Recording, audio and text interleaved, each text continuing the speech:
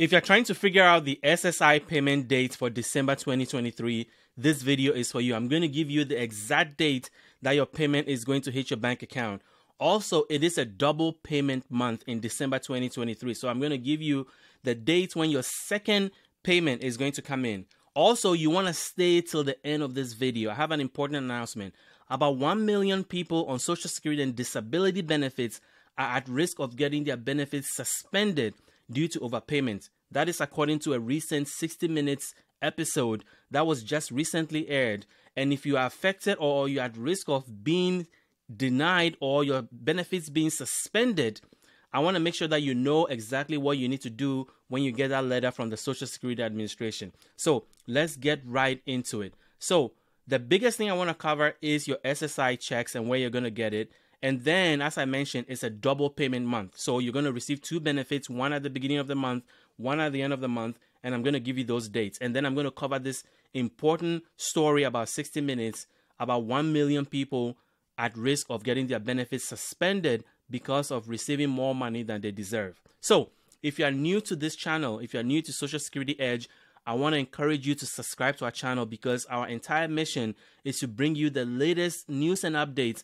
Anything in and out of Congress that may affect your Social Security disability benefits, we will bring it to you and we want you to be the first to know. So let's get right into it. So the first thing I want to do is give you a quick update on COLA. So we recorded a video recently talking about your COLA for 2024. It was a very tiny increase. It was 3.2%, and a lot of you were disappointed by that. But I want to give you the specific amount that you're going to receive starting in January. But one thing you need to note is that even though the COLA was 3.2% and it's been higher the last 2 years because of record inflation, it was 2022 it was 5.9%, in 2023 it was 8.7%, it was 3.2%, because inflation is coming down. But if you look at the average COLA rate for the last 20 years, it's been 2.6%. So 3.2% may not be big, but it's actually higher than the average for the last 20 years. I know you will say, well, you don't feel it in your pocket because prices have gone up and stayed up. Food is expensive. Transportation is expensive. Everything is expensive. I hear you. But what I'm saying is that if you just look at the numbers, the average COLA for the last 20 years has been 2.6%. So what does that mean for you? Well, currently, the minimum or the average benefit amount for SSI that everybody gets, which means that what the Social Security Administration has calculated for SSI benefits is $914 a month. If you're a couple, you're getting $1,371. Your resource limit has always been $2,000 for a while now, which I'm going to talk about in a second. So next year, starting in January, you're going to get $943, a tiny increase because of the COLA increase that was so small. So you're going to go from 914 to 943, and then as a couple, you're going to go from 1,371 to $1,415. The resources limit is going to remain the same at 2,000 for an individual, 3,000 per couple. Now stay till the end for this overpayment issue, because a lot of the reason why people are getting this overpayment is because of the resource limit. You either have more money in your bank account than you should, or you've been working trial to work program and you're not reporting your wages correctly, or you've received all of a sudden some sudden increase in your financial resources that you haven't reported to the Social Security Administration, and so people are having their benefits suspended because of that. So stay tuned for that. So let's talk about your payment schedule. As you know, Social Security SSI benefits are paid on the first of each month. And if you receive both SSI and Social Security, you get your benefits on the third of each month. All these dates are true unless your benefits falls on a weekend or your benefit date falls on a holiday, at which point you will be paid the day before. So what does this mean? What does this look like when it comes to your benefits? Well, for December, because Friday, December 1st is a business day and not a holiday, you're going to get your benefits on time. So SSI benefits will be paid on December 1st. Now, if you receive both SSI and Social Security, you're going to get your benefits on December 1st also, because December the 3rd, when you should have received your benefit, is a Sunday. And as I mentioned, if the benefit date falls on a Sunday or a holiday, you're going to get your benefits the day before. So all SSI benefits for December are going to come in on December 1st for this month. Then the second payment is going to come in on Friday, the December 29th. Why? Because that is your January payment coming in early. January 1st is a holiday, New Year's Day. So the bank is not going to be open. Your benefits are not going to be sent on January 1st.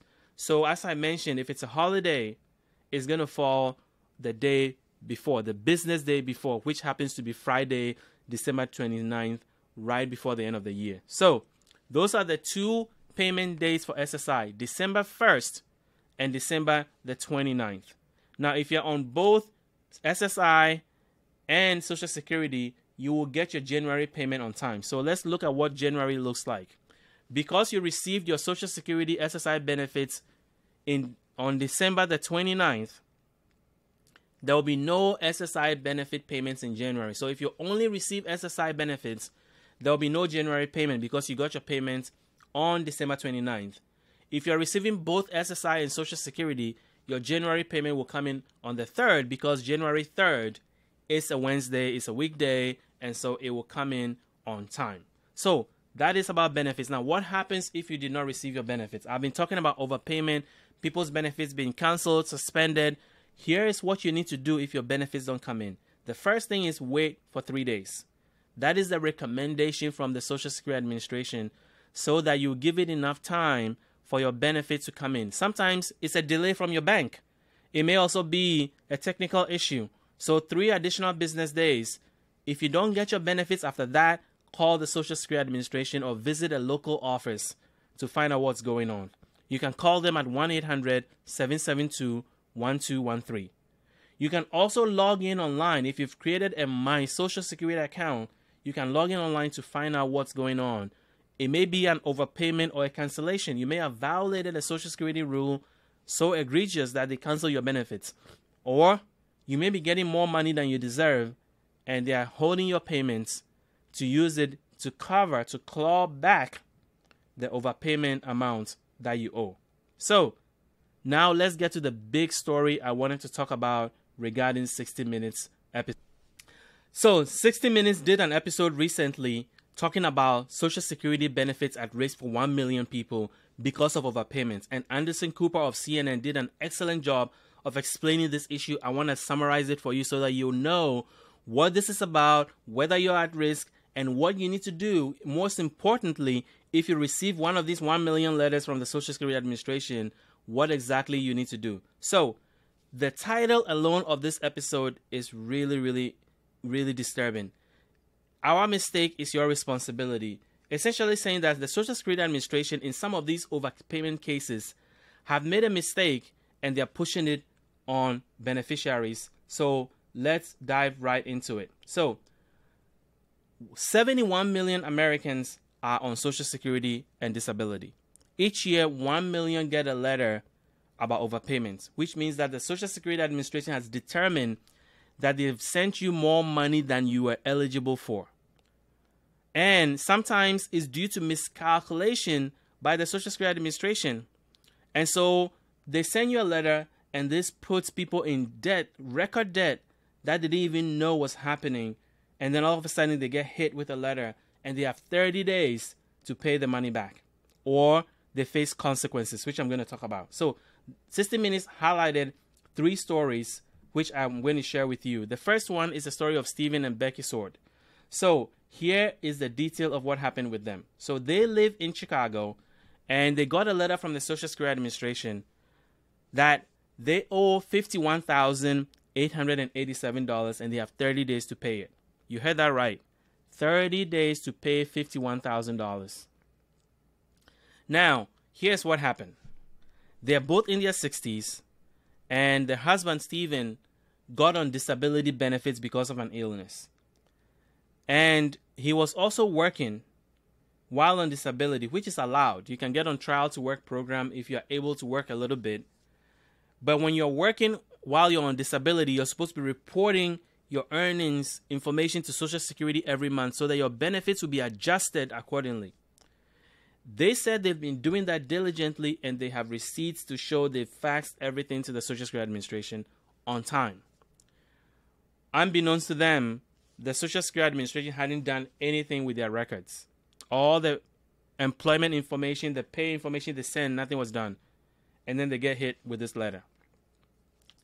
30 days to pay $51,887.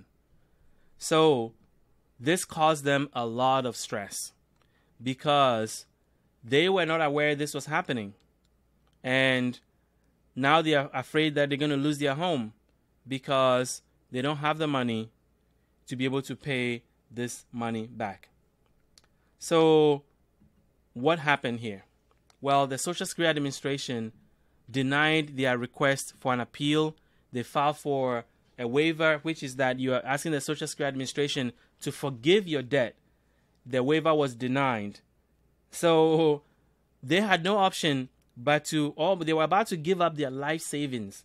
They only have $60,000 left. They're in their 60s. They only have $60,000 in savings. They were about to give that all back to the Social Security Administration to deal with this issue because it's been causing them a lot of stress. So there's an update on their story I'm going to give you at the end. The second story is of Jean and Glenn. Now, here's what happened. Jean started collecting Social Security 6 years ago. What happened was that the Social Security Administration made a mistake in calculating her benefits. So, unbeknownst to her, for 4 years, she received $72,000 more than she should. So now the Social Security Administration sent her a bill. She has 30 days to pay it. Of course, she didn't have $72,000 sitting around to pay that money back. So what did they do? They cut her benefits off. For 2 years now, she has not received a single Social Security check. Again, she appealed. She asked for a waiver. Nothing. All of it was denied. The third story about somebody on disability is even more bizarre. The story of Roy Farmer. Roy was on Social Security disability when he was a child. He was diagnosed with cerebral palsy and was receiving disability benefits. His mom was receiving benefits to take care of him. When he was 11, the Social Security Administration realized that they were paying him more. Obviously, they said he's gotten better, so they stopped sending him benefits. But they said that they sent him $4,900 more than he deserved. So that was when he was 11. His mom has since passed away. Now he's an adult. He's working. He's in his 20s. And now the Social Security Administration want the money back from him. Money that they paid him while he was a child, receiving disability benefits. The $4,900, they want it back now because they've determined that he's working now and he can pay the money back. So that is the third story. So what is behind all this? Obviously, the Social Security Administration, there's a reason why they're getting aggressive in getting all this back. Well, the reason is that there's $21.6 billion in overpayment that they're trying to claw back. And how are they doing that? Putting a lot of stress on people on disability and Social Security, some of whom did not know that they were receiving money they shouldn't have received. And some of it is the Social Security Administration's own fault. Because there's also a lack of accountability on the part of the Social Security Administration, and because people don't have powerful people advocating for them, appeals are denied in record numbers, waivers are rarely granted, so people are burdened with this issue. So if you receive an overpayment letter from the Social Security Administration, there are 3 things you can do, and I'm going to walk you through it. The first one is you can file an appeal. You have to file an appeal within 30 days of receiving the letter. They will give you 60 days. But here's why you need to do it in 30 days. Because in 30 days, if they receive your appeal request, they cannot do any collection efforts. They cannot hold your benefits or cancel your benefits or take a portion of it until they've made a decision on your appeal. But they have to get that appeal by law within 30 days to be able to do that. And then the next option, if your appeal is denied, is to file for a waiver. A waiver is just saying that you're telling them you cannot make this payment, and if they take your Social Security benefits or a portion of it or all of it, or garnish some of it, is going to cause you financial issues. That is going to severely affect the way you're going to live. So that is a waiver. If your waiver is denied, then the third option, obviously the first option is if you have the money, you pay it. So that's option number 1. Number 2 is appeal. Number 3 is a waiver. If all these does not resolve your issue, then you can also request a hearing before an administrative judge, a Social Security administrative judge. This is a legal proceeding, so you probably want to get an attorney to go with you and prepare your case so that you can give yourself a good fighting chance of being able to beat this. And the administrative judge will then determine whether you have a case or not. So the 3 options available to you is to pay the money back if you have it, or set up a payment plan with the Social Security Administration, appeal, or request a waiver. And if all else fails, get a hearing before a judge. This is also compounded. This issue of overpayment is compounded because the Social Security Administration is severely understaffed. There's record number of people receiving Social Security and disability benefits, but then less people, a record number of people are receiving benefits, but the staffing level at the Social Security Administration is at an all-time low. So more people getting benefits, less people working at Social Security. That is a recipe for a lot of disaster. So these cases are not getting the time of day they deserve, and a lot of people are not getting the attention they deserve from the Social Security Administration. So a lot of experts are frustrated with this process and are requesting that the Social Security Administration make changes about how it does overpayments. Number 1, they want a study of limitation.